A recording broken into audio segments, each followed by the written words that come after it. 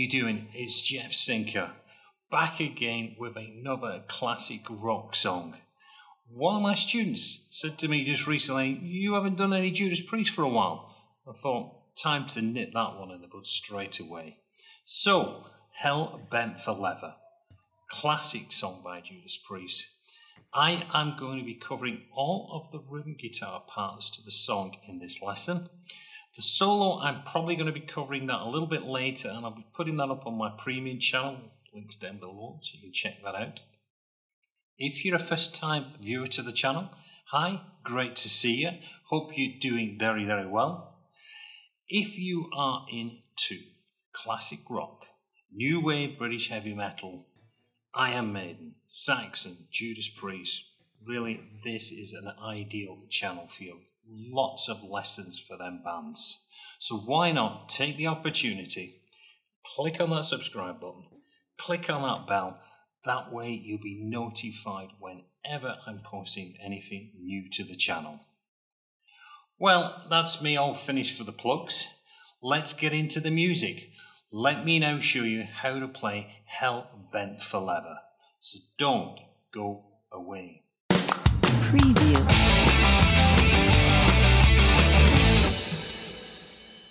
Right, let's look at the first section, which I'm going to call section A, because it is played later in the song.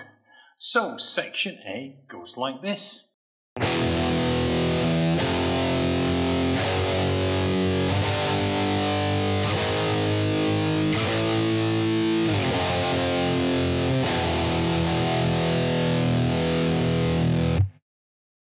Okay, very, very easy. I'm going to start off with an E5 chord, and we're just going to keep that going for 1 bar, so we just count to 4. So we're playing 1, 2, 3, 4. And that's going to be the same for all of the chords that we're going to play in this sequence.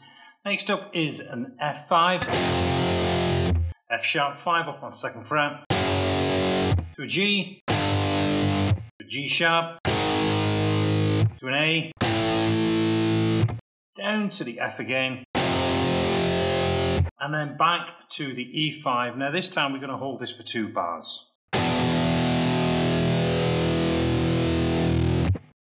Very, very simple. So that is section A. Like I said, that does get played later in the song. Now let's look at the main riff.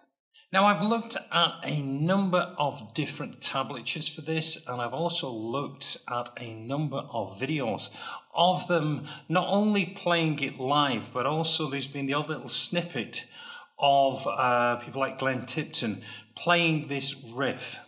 And just recently I did see a video, it was out there of KK Downing with the new band that he's formed. And I've looked at a number of people actually talking about playing this as well, because there has been a variety of different ways of showing this. So what I'm doing in this lesson is what I am hearing and what I've been seeing. Now there's probably going to be some people out there going to say, I know that's wrong, but my disclaimer is this is what I have heard. I've put it into transcribe, and I have also slowed it down. So the tablatures that I've seen and some people showing you how to play this, it varies to what I think he's playing. But I'm going to use that disclaimer on this one. It is what I think he's playing, what I've seen him playing, and what I believe he's playing. So if you like the way I'm doing it, great. If not, well, it's just a lesson. So let me just look at this main section for you. I'm going to play it through, and then I'll break it down for you. So it goes like this.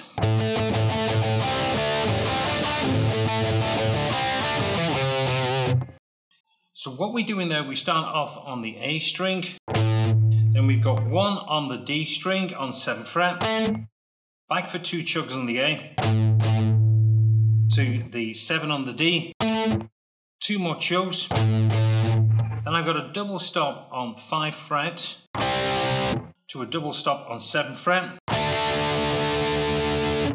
and then I've got 1 more on the A, and then I do a 5 to a 7 with that hammer on, and then I do a 7 with a pull off. Then we go back to this single A. Then we got two to the 1 on the 7. 2 more chugs. Another 7. Open string again, and then let's go into the 5-7. And then we got a rundown, which is going 7-5 on the D to the 7 on the A, and then I do 3 and 2. So do this nice and slow.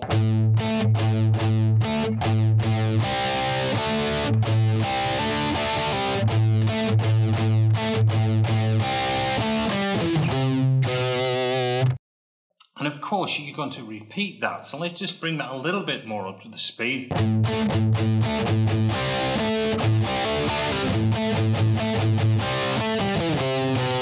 And then back.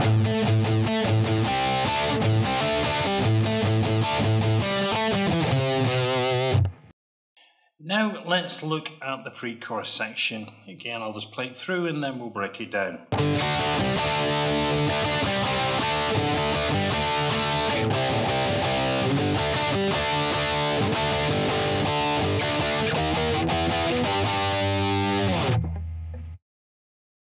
Right, we're going to start off, we're going to play across the D5 chord, but we're going to pick up the D, which is on the 5th fret on the A string first, and we get this. So we're just playing double stops between 7 and 5, so we get this. And then we get. So.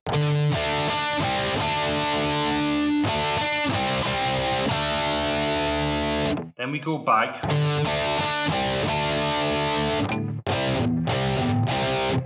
Goes down to the C. We go back and repeat.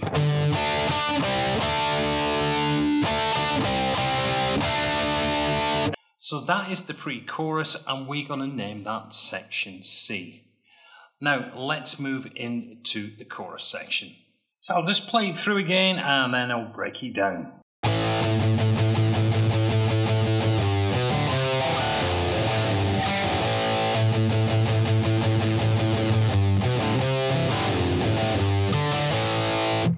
Right, let's just break this down and look at the timing that's going on here. So what we're playing is we've got an A power chord on the 1 count. And then from the 2 count, we are just playing a series of open strings. So we get 2 and 3 and 4 and. Then we do another bar, 1 and 2 and 3 and 4. Now on the and, we're going to cross over to 3 on the low E string. So we get.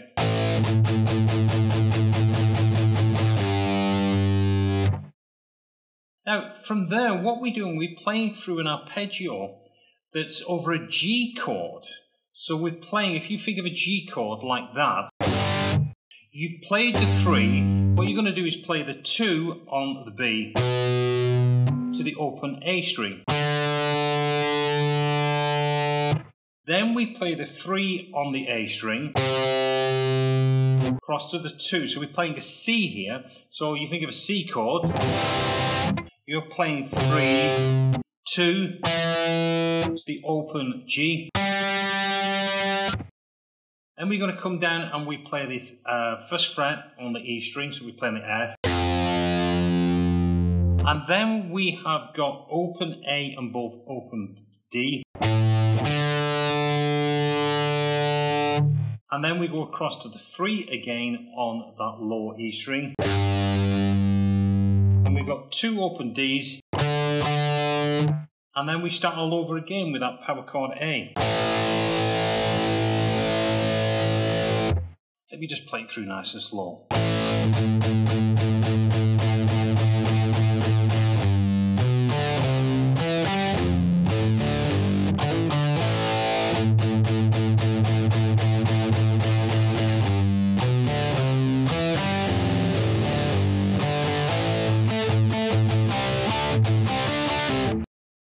Into riff number B, which is the main riff. So all of the information will be in the tablature. There'll be a link down below, so you'll be able to follow that arpeggio through. I know there's some people play it slightly different, they move forward, but when again I was watching the videos, I could see all of the arpeggio sequence that was being played by both of the guitarists was down here on the 3rd fret, over that G chord.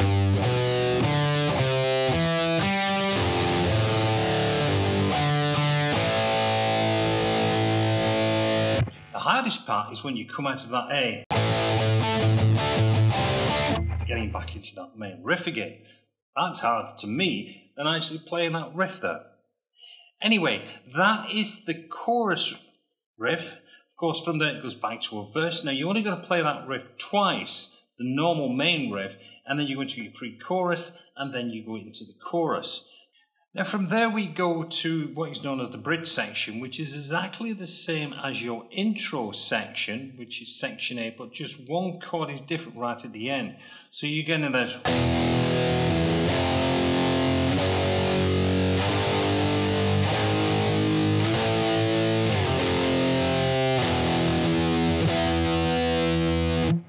That is the change. So you're playing E, F, F sharp, G, G sharp, A, F, E, and then you play the octave E.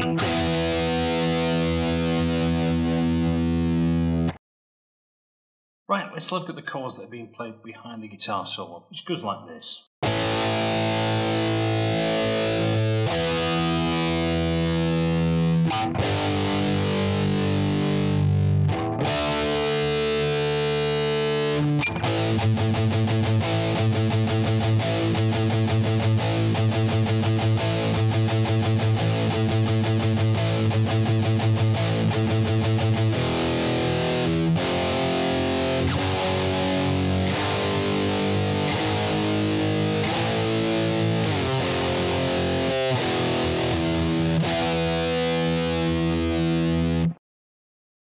Okay, so we start off, the first part is over an A5 chord, which is held for 2 bars. Up to an E5, again 2 bars. To a G. To a D. Then we've got this, which is played 8 times.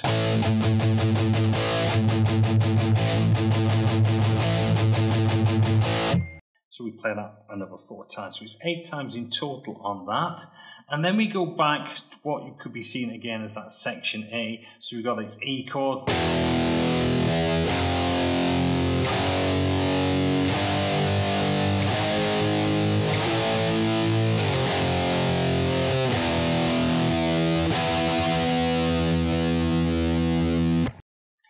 And that is the end of the solo section.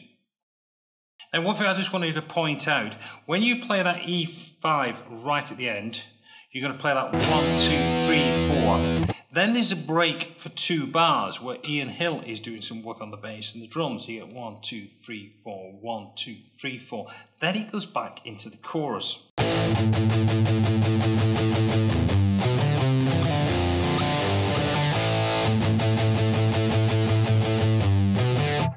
And we just play that through, round and around, and that takes us to the end of the song.